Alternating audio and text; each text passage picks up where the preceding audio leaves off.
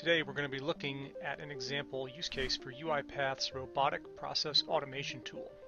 In this example, we'll be reading some unique identifiers off of a web page, searching for them in an Excel spreadsheet, and then using that spreadsheet to correlate that unique identifier with a specific name.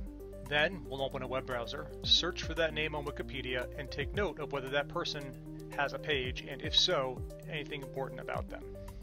This data will all be entered into a free text field on the unique identifiers object within a work system and saved. Here we're going to start by opening and authenticating into our demo work system. These credentials are actually pulled on the fly from UiPath's Cloud Orchestrator tool and are encrypted end-to-end. No plain text passwords are ever stored or transmitted.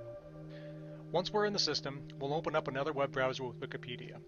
You'll also see the spreadsheet that the bot is referencing floating in the lower right of the screen. This is to help make clear the lookups that the bot is doing behind the scenes. In our work system, the bot has already selected the first matching UID, which is actually the WIID record, and will now cross-reference that with our spreadsheet. The bot then takes that name from our cross-reference and searches for it. Finding no results, it updates the record accordingly. We can select and interact with any UI element on the screen, as you're seeing here, whether they are lists, text fields, or buttons. Now that we've run through a few items in our demo mode, we will turn that off and let the bot run at full speed through the rest of the records.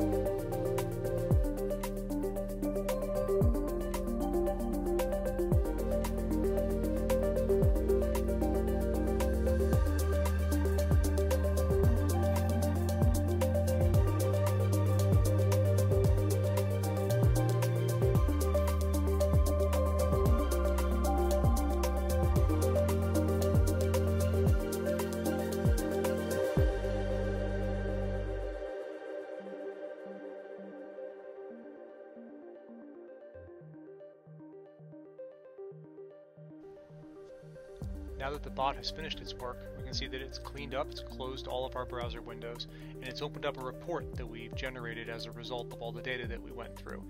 In this case, it's a simple HTML document that we've generated containing the user ID, the name, profession, and any Wikipedia link if it was found.